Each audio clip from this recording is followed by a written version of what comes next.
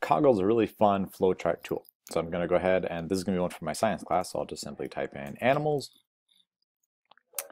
and I'll add in, let's see, mammals, and off of there I'll just simply add one.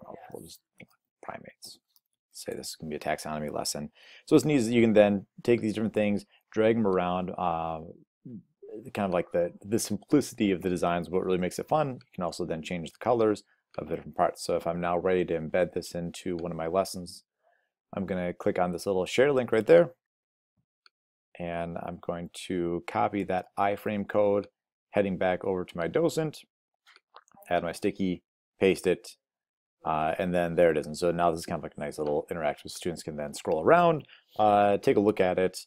So it's a kind of a nice little interactive way to be able to add in your flowcharts into your docents. And it's also really, I have a lot of my students use Coggles as well.